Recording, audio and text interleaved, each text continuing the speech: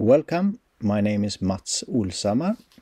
This is part 8 about the Olshammar engine, and here I will talk about electricity generation.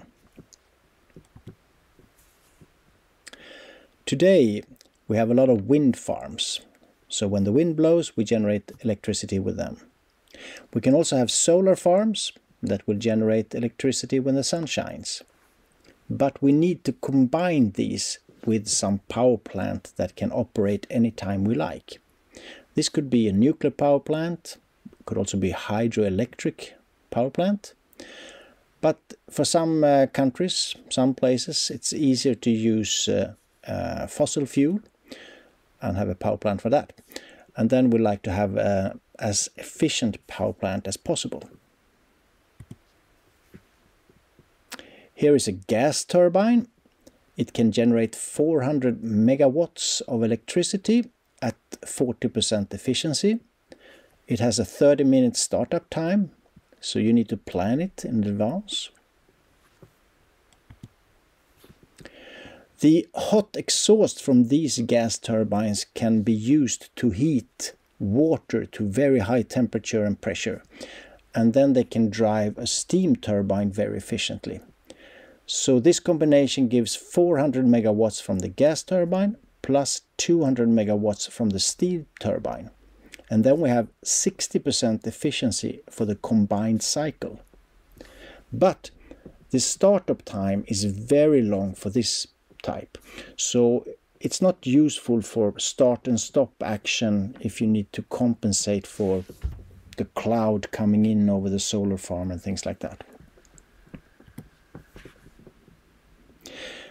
Here is a piston engine with 18 cylinders. It's a big Wärtsilä and it's 377 tons, 19 meter long.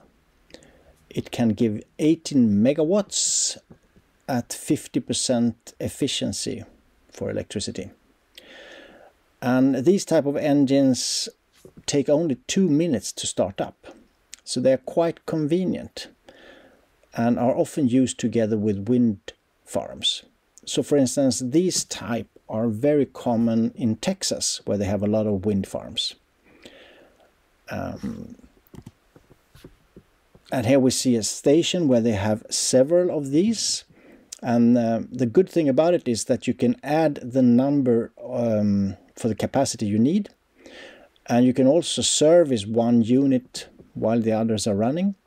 So it's more flexible in a way than the big gas turbines with the steam turbine combination.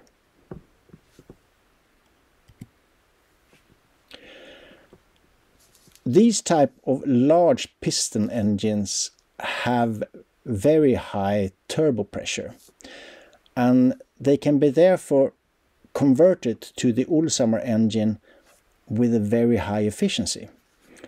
And you can also build retrofit solutions for these large piston engines. And I believe that we can improve the efficiency from today's 50% to 55 or possibly 60%. And then they will be just as efficient as the big combination of steam turbine and gas turbine, but with a more flexible approach that these have. Thank you very much. I hope you found this interesting. And if you have any questions, then please contact me.